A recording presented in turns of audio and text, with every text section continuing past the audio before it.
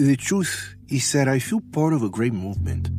I feel that I am not alone, and just as I feel it, I would like with all my heart that all the fast food workers feel that. My hope is that the fight for 15 becomes something huge. There is a proposal to make AB 257 law to support all fast food workers. This would be my dream, but it is not a long-term dream. That can and will be done, right? By the people. But yes, I would like to be Mexico's Pancho Villa, but here in the fight for 15. And Pancho Villa always inspired people. The only thing I want is for them to say, here comes the fight for 15. Here comes Mo leading the way. That's what I want. Hopefully, it will be soon.